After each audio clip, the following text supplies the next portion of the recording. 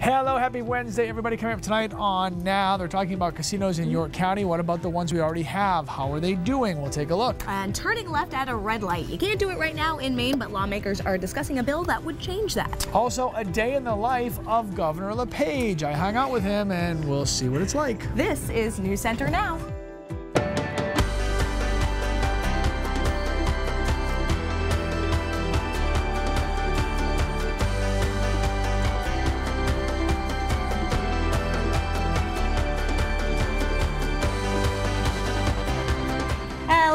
And welcome to News Center Now. I'm Jessica Gagne, in for Amanda Hill, who is enjoying a lovely vacation this week. And I'm Lee Goldberg. That vacation, I think, is from me. Yes, so we've said that good for her.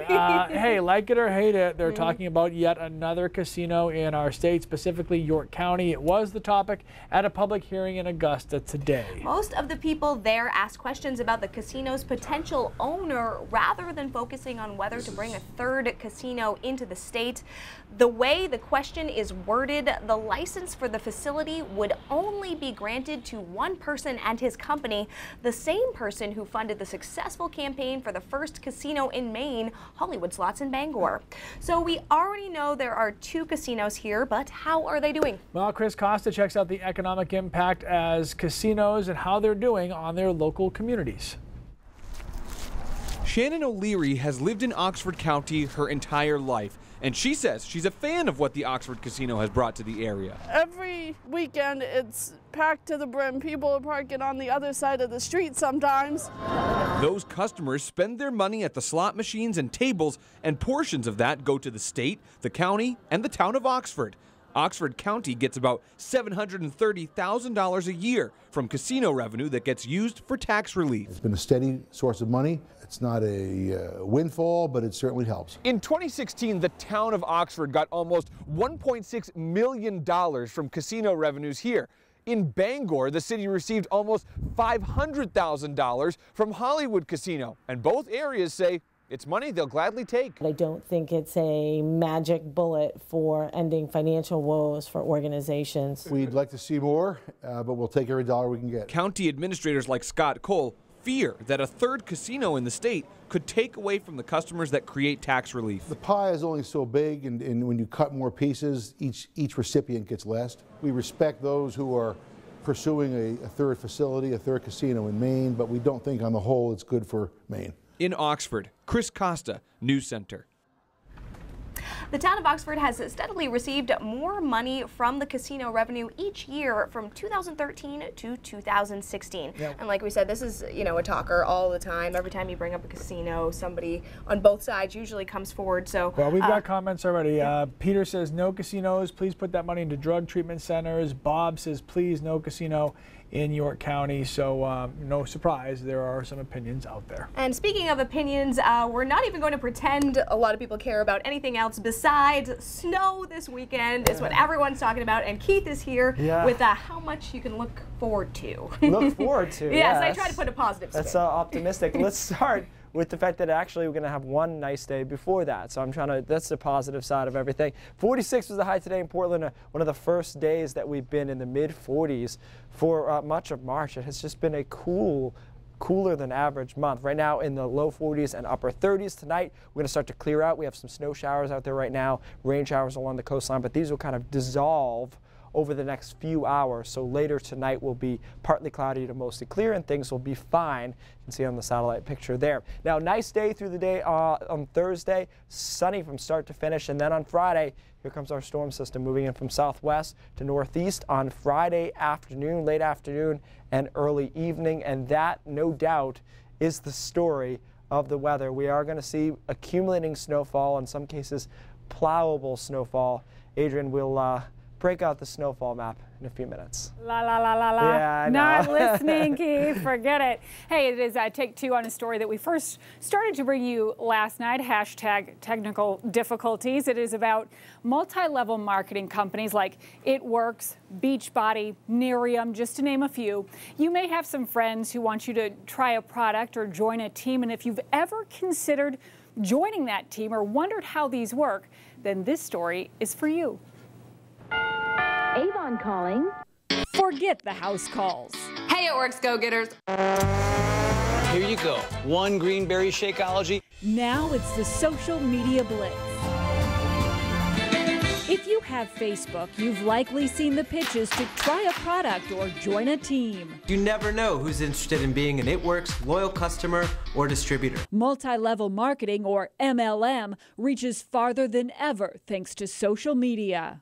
Our outreach is the world. Falmouth mom Laura Farraher sells It Works products. And I never thought in a million years I would be selling anything. She also recruits new members for the health and wellness company. I like that incentive. Her friend Danielle Roy sells beauty brand Nerium. I raised my kids on a single income, and it's really allowed me to be able to not miss a step in my financial contribution to my family. The women sell different products, but the business model is the same. This is a crude representation of multi-level marketing. A lesson now from USM marketing professor Dr. Patricia Griffin. On whatever sales they generate. Sales, along with recruiting, is the key to getting paid. Whatever these two people sell, they get compensated on it, and this person gets a piece of the action. On it goes, with the person at the top earning more money with each sale in the chain. It's been a lot of fun, and I've been fortunate enough to be really successful. The company doesn't want her to talk salary specifics, but she says she's a triple diamond. That means she's earning 6 figures, according to this It Works chart, easily found online. I'll never say it's easy. I'll never say, you know, do this and it's you're going to get rich quick. It doesn't work like that. Most of the time, it's a few people who make a lot of money. The business model has its skeptics. And if you are thinking, well, hold on, that business structure sounds familiar, isn't that a pyramid scheme? Pyramid schemes are illegal. MLMs are not. This business model has been around forever. You know, I remember when I was little, Avon, my mom had an Avon lady that came to our house. Here's the difference. Pyramid schemes focus solely on the recruitment of new salespeople rather than sales of a product. Some people think skipping meals is a great way to lose weight. Last year, Herbalife got into trouble with the Federal Trade Commission. They agreed to pay $200 million to consumers and a business overhaul so they wouldn't be charged with operating a pyramid scheme. Have you set your March goals yet? When it comes to MLMs, Dr. Griffin's advice is simple. Do your homework. It could be a marvelous opportunity, but do your homework. Farraher did. Now it's a different type of homework. That's the biggest payoff for her. Now, there are startup costs associated with these business models, and those costs do vary greatly, which is exactly why Dr. Griffin and the women I spoke with said, do your research on these. They can be great opportunities, but again, you have to be very passionate about the product because oftentimes you are selling to family and friends, at least to start. Sure, I had some friends who did it that said it was easy for them because it allowed them to stay home with kids, so that was a benefit, but again, she loved the product she was selling as well, too. So that way if you get stuck with it, at least you use it yourself. Exactly, so. yeah. Well, just like anything, too, it's what you put into it, you can potentially get out of it, just like any industry. Sure. All right. Thank you, Adrian. I have a sense of humor, and I don't take myself too seriously, and I do have fun. A day in the life of Governor LePage. We've all seen the public side, and he can be a polarizing figure for sure. But what is he actually like? We'll find out later on News Center Now. Welcome back, everybody. One of the things you might learn in driver's ed is that you can turn right at some red lights. But one Maine representative is presenting a bill that would also allow you to turn left at a red light. Take a look. We've all been here, stopped at an empty intersection with no one coming at you. If you were turning right, you'd already be well on your way. But turning left, you're at the mercy of the light. Enter an act to allow a motorist to make a left turn at a red light under certain conditions. In short, as long as you've stopped and there are no cars coming or people crossing or signs telling you not to turn left, you can turn left. We asked on Facebook how you feel about the bill, and majority of the 150 plus comments contained the words, "no way," "bad idea," and "why." but there are some who agreed with the change. A staffer at the House Republican office said he contacted the bill's presenter, Timothy Theriault, for us, and said Theriault didn't want to speak on camera and that the bill was submitted at the request of a constituent. So someone in China is sick of sitting at red lights, and turns out he or she is not alone. According to drivinglaws.org, majority of the states in our country have laws that allow left turns on red under particular circumstances, like turning from a one-way street onto another one-way street. Maine is one of only a handful of states that flat out says no. If you're eager to see if that changes, you'll have to wait a bit longer. The bill was discussed at a public hearing on Tuesday, and a work session on it has yet to be scheduled. Well, we don't want to invite him back with more weather, but our bosses tell him we have to. I voted no. I was overruled.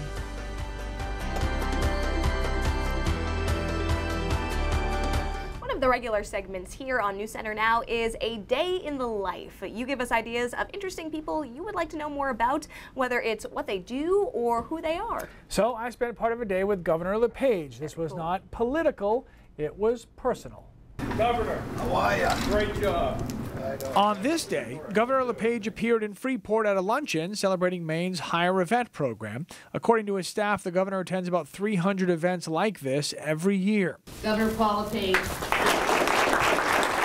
A quick speech, a chat with the press, and it's out the door, back into the car, and a drive back to the Capitol. On that drive, phone call after phone call after phone call, constantly at work.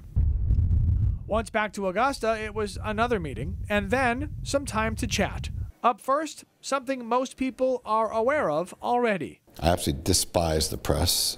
But did you know that at one time, the relationship with the media was more love than hate? When I was the mayor of Waterville, I thought the reporters in Waterville and the newspaper was fair. If they had a question, they didn't have the answer, they would call me and try to clarify. It wasn't 100% positive, but it was very, very fair. It was balanced. We all see the governor in his official capacity, so I was interested to learn more about him as a person and a father and a husband. Like, does he bring work home with him at the end of the day? No, I have a wife that is, she has the sense we never talk about work, and she's got a way of cutting it off, and we talk about the family. So she doesn't, she's not interested, and I know enough not to push it. The governor is described as a tireless worker, and while he accepts that, he claims to have some balance as well. I work hard, but I relax. They just don't see it. I play hard, and I work hard. So when I'm with my wife and we go on vacations, or we're at Booth Bay, or we're alone, we have a lot of fun together. I read, I woodwork in the winter. In the summer, I golf and ride a lot of bikes. While I fully agree, the governor's road to political prominence is well documented, and his life story could be a movie script, from running away at 11 years old to having the President of the United States point to him as an example in front of all of the other governors in the country. And he says, "Where's my skinny governor from Maine?" He said, because I'd lost a lot of weight. He says, "Where's that skinny governor?" He says, "Get up here." He says, "I've been looking at all your financial conditions. This guy's got $1 billion in the bank, and most of you are underwater." That was pretty good. My daughter is on cloud 9 for where we've come, and you know where I've come from and where we are as a family now. This family will leave the Blaine house in 2018, and some of the perks that come with the job. The two things that I'm going to miss the most about being governor is going through airports without having security, having to go through security, and the best parking spots at every place you go. Those two things I'll miss. Other than that, I can't wait. As we got ready to wrap up, the governor got word that there was a young man in the lobby who wanted to pop in and take a picture. And with a self-proclaimed soft spot for Maine's children, the governor obliged and spent about 10 minutes chatting with the family. But before I left, a little word association. Family. Kids. Maine. Love it. The media. Not much respect. Golf. Lack of respect. Golf is a relaxation. Friends. Very few, and you treasure them. The state of America. State of America, we got a lot of work to do to become great again. Retirement. Someday. Guys, one of the most interesting things that I learned on this day was how devoted his staff is to him. A lot of the people that work in in Augusta have never worked in politics before, never thought they would, but they love Paul LePage as a person, so they wanted to go wherever he was and be by his side. And I mean, that is, that's a pretty tough, it says a lot about the guy, right? I'm just glad you got in with him. He must like you. Yeah. Well, Yeah. I mean, You're not really the he media. despises all media. So I'm like, well, hey, Where does I that thought we put were getting you? along good here. Yeah. Yeah, well, I don't. Obviously, it doesn't really mean that, but I'm sure it's adversarial at times, right? That's just kind of how it I can't goes. imagine one of the other questions which I asked him was, would you ever do this again knowing what you know now? And he's like, absolutely not. He says, I wouldn't do it, if I had known what it was going to be like 8 years later. You hear that from a lot of outgoing presidents as well. Right. They age quickly in those couple of years. And it was interesting to get to meet him. So good story. Good stuff. All right, so the weather. Snow. So snow in April. I don't know if we have these pictures. Oh, look at that. It does happen. Now this is 2011, and Lee, we're trying to remember the name now. We think that it is Julie. I know her last name is Sweetser. It's definitely Sweetser. We definitely want to thank her for sending these in, but this was her death on April 1st. This happens. April 1st, We've 6 had years two ago. big ones on April 1st. The other was 1997. Really? And that was a 20-plus inch snowstorm for Massachusetts. Yeah, she said this was a foot of snow on her deck. Yeah, it's So so. she was in Strong, Maine when that happened. Setting the stage for something here. in case you didn't Foreshadowing. notice. Foreshadowing. It's like Stephen King here with his writing. Yeah, yeah. Man, I gotta get Stephen. That's like my goal, by the way, in life, is to get mentioned in one of his books. Because Kupo is mentioned in several of his books by name. So Then I won't tell you about my experience with him now. if they you'll be even if more he ever jealous. does it, I'm just gonna retire at that point. All right. Got a few snow showers, a little grapple out there. One of Tom's weather watchers told him to get a little grapple out across the interior. Otherwise, a few rain showers. All of this will settle down by later on tonight and will be mostly clear by 11 or midnight. After that, we're clear through the day on Thursday. So there is one really nice day in here, the nicest day of the week by far, before we have to deal with our storm system. That moves in as we head into Friday afternoon and Friday night, coming in from southwest to northeast. And that, of course, is the lead story. So let's talk about this storm a little bit. It will be a continental storm that moves out over the ocean. It has some pros and cons, in my opinion, as far as its ability to produce accumulating and plowable snow.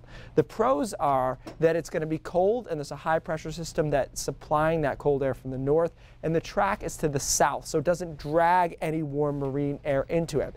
The cons, as far as a big snowstorm, the fact that obviously it's going to be the beginning of April, so you're going to be fighting boundary layer temperatures, which means temperatures closest to the ground. Now, the computer models disagree a decent amount, but this is probably a top 5 disagreement for being under 3 days away from the storm. Take a look at the European computer model here. 9 inches in Portland, 13 in Freiburg, 11 in Berlin, 10 in Sanford. Now capture that image. Let me show you the American GFS model. It is a non-issue according to the GFS model. But I've seen this many times before, and I want to say that 80% of the time the European model is right, particularly in a more complicated synoptic kind of setup. So the map that Tom and I have come up with is a slight compromise, but certainly leaning towards that European solution. 5 to 10 inches of snow, including Portland, into the interior, into the foothills. Jackpot of 10 to 14 across New Hampshire, far western Maine, and then 2 to 5 over down east and the mid-coast. Obviously, we'll be adjusting this forecast as we get closer. We feel this is a fair initial offering, though, leaning towards that Euro because it just seems like the European does a better job with this kind of stuff. All right, after that, we're in better shape for Sunday. Monday and Tuesday, there could be some clouds and maybe a little bit of light snow again on Tuesday over far southern Maine, and then temperatures in the mid-40s on Wednesday. So that snow, guys, timeline, just real quick, is Friday afternoon, Friday night, and through much of the day on Saturday. Stay with us. We'll keep on that snowfall forecast for you. Let's hope it just keeps going up from here, right? Yeah. Warmer. Keith is not nice. Cindy Williams is, so she's going to tell us what's going on at 5:30. I may not be after hearing that forecast. So no fun. Well, here's a look at some of the stories we're working on for News Center at 5:30. A position that the city created after that Noyes Street fire, that deadly fire back in 2014, is now being eliminated. Well, the city tells us why it's getting rid of the Housing Safety Administrator, and landlords are telling us why they say they really ought to keep that position in place. Another Honor Flight Maine trip is leaving this weekend aboard World War II veteran Clifford West. He shares his remarkable story of service to our country with us.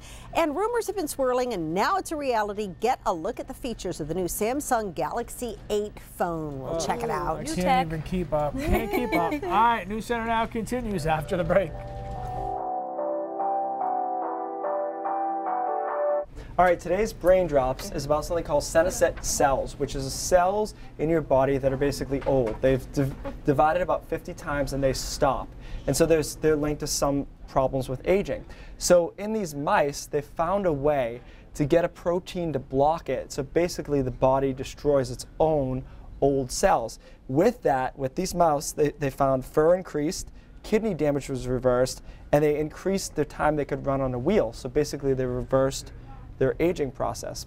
But as most things in science, there are catches to this, one of which is they think in a human, the senescent cell is a way to stop cancer from spreading, because the more copies your cells make, the more mistakes it can make in DNA. But there might be something here that could help us. I could get my hair back. You can get your hair back. You might have a tumor, but you can get your hair cut. But no, but there's something here that just to figure out how to manipulate it. It's interesting. All right. Thanks. Thanks, Keith. Appreciate it.